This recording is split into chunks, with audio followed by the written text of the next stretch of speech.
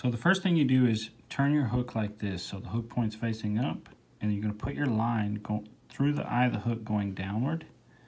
Pull out a good amount of tag line, bring it around and put it back through the eye of the hook, and just try to get it so that it lays straight along the shank of that hook. And then put your fingers in the line like this, kind of forming a triangle with the line. And what you're going to do now is you're just going to wrap that line over the hook and over that tag line that's laying up against the shaft of it, okay? You're just twisting it on there like that.